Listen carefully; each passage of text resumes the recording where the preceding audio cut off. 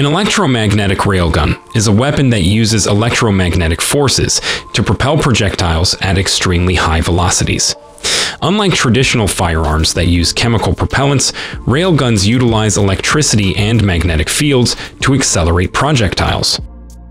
This technology offers several potential advantages, including increased range, improved accuracy, and reduced reliance on explosive materials. The specific power and capabilities of the Navy's railgun would depend on its design and specifications, which were not publicly disclosed at the time of my knowledge cutoff. However, railguns have the potential to launch projectiles at velocities exceeding Mach 6, approximately 4,600 miles per hour or 7,400 kilometers per hour.